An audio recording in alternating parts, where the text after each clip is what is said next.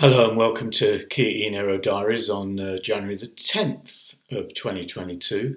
It's another pretty grey, miserable day here in France, although it's supposed to brighten up tomorrow. It's going to get colder and sunnier for the rest of the week, and I'm quite pleased about that because we are planning a very long road trip all the way into Frankfurt in Germany. So still working out exactly how we're going to do that. Anyway, I'd like to thank all the people who've been watching and subscribing since I posted the summary of the 2021 ownership experience. So I'm not going to be posting so many videos as some people on here. I mean, there's loads of YouTubers now who do a very professional job of their thoughts and experiences of owning an EV. There's even a guy in Australia, he produces about 3 videos a day. He's called the Electric Viking, and loads of information on his site. It's very entertaining as well. You won't see anything like as professional as that from me, rest assured. But in a previous life, I worked as an industry analyst, so I'm really into stats and numbers, and I do like to talk about the industry in general, not simply the ownership experience. So I've got quite a few videos on the old e-Niro Diaries YouTube site where I'm doing some forecasting and various other sort of thoughts that I've got on the industry. So I'm happy to post some of those again, along with some of the videos of our very early days with the Kia e-Niro. We were going on some long trips back in 2019. Anyway, on the subject of the car industry or the electric vehicle industry in general, just looking at France as an example, the first electric cars to be sold in France were sold in 2010. I can't think what they were. Maybe they were early Nissan Leafs or those little Citroën or Peugeot iMEVs that, well, they're actually just badge versions of the Mitsubishi iMEV, I think. So interesting little chart here where you can see that going back to 2010, there were sort of 980 electric cars sold. Then in 2012 was the launch of the first generation Zoe, and you see those numbers, picking up again. I think 2012 it got to about 10,000 vehicles, and then you see the steady climb 2013, 14, 2015, all the way up to 2019 where 69,000 electric vehicles were sold. And of course that's including battery electrics, plug-in and plug-in hybrids as well. And then all of a sudden in 2020 something strange happened. It was like a 280% increase in electric vehicle sales in France, from 69,000 up to 194, 195,000. And I guess that's to do with the regulations penalising companies who have too high a CO2 output from their total sales. And obviously they started then to push more models into the market. And then the figures for last year are now in, and again, another massive increase. We've gone from 194,000 to 316,000 sales. So that's pretty spectacular. And I remember reading in about March 2020 that France had got to the point where about 1% of all the cars on the road had a plug rather than needing fossil fuels.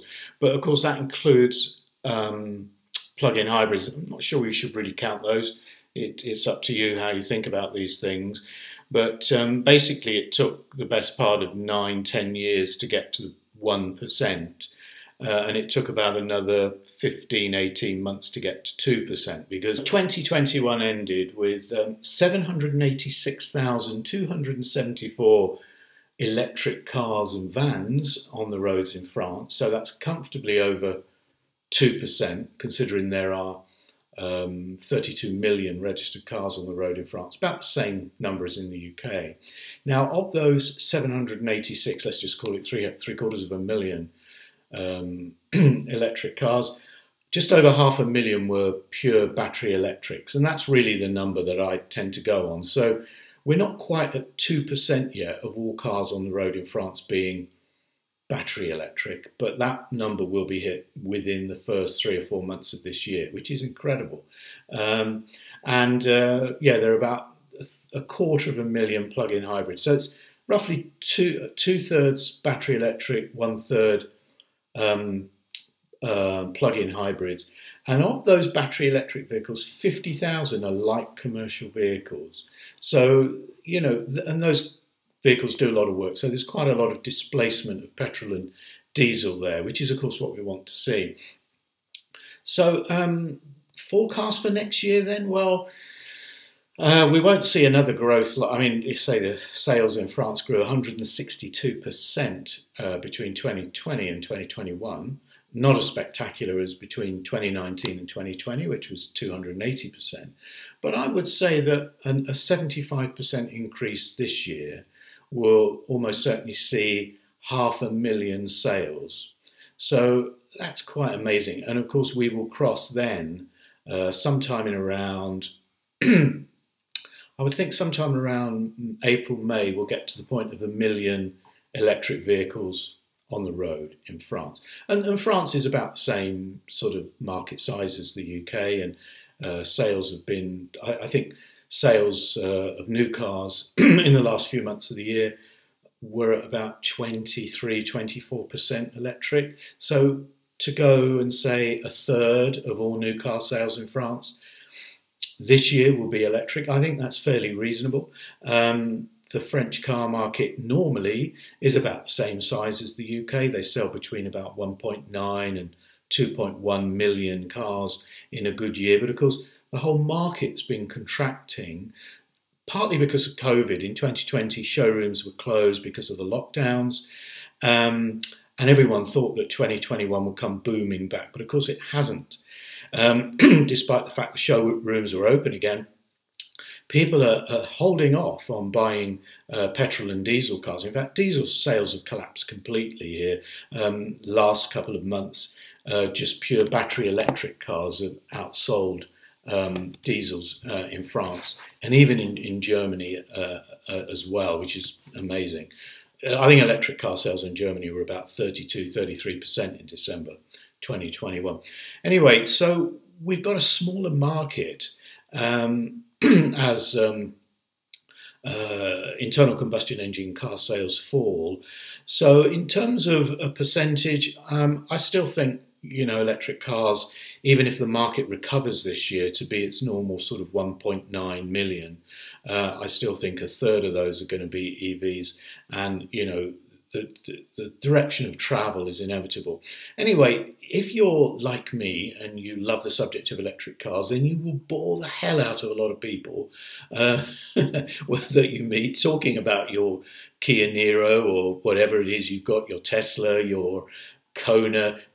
And it's just, I think it's a revolutionary thing to have an electric car. You know, you not only are you sort of refueling it at home, but it's just so much nicer to drive. And obviously these panels, when I get them, that's another little bit of electricity I'll be putting into the batteries and effectively driving on sunlight, which is, I think, a kind of cool thing to do. But of course, when you talk about your electric cars so much, as as I do, I can't blame Mrs. e-Niro for any of that. It's quite lovely when somebody just turns up at your house, as some friends of ours did recently, not saying anything. They just turned up and they've got a Kia e-Niro. So they bought it in around sort of November time. Got a very good deal, and it just goes to show that you know, early adopters like me probably paid over the odds and didn't get so many features as the new cars that are coming out now. But hey, that's a decision we took. We wanted to go for it. I think there were only about 4 or 5 million electric cars on the world's roads in 2019. There's going to be 15 to 20 million this year. So, you know, I'm just happy to have been driving an electric car for so long. But here you can see our friend when she turns up, and I tried to interview her about this car she's bought, and she didn't really want to be on the camera, but I guess it's a way to shut people up. Talking about electric cars, just go and buy one. So Tracy, welcome to Kia e-Niro Diaries. What is this? What is this? You've gone and got a car that's a bit like ours. Yeah. Why did you do that then? Why did you want to get an e-Niro? Anyway, hope you enjoyed that. I'm going to be doing some more videos, hopefully, when we make our way across to Germany. It's going to be about a 2,000 kilometre round trip. So thanks again for watching, and see you on the next one.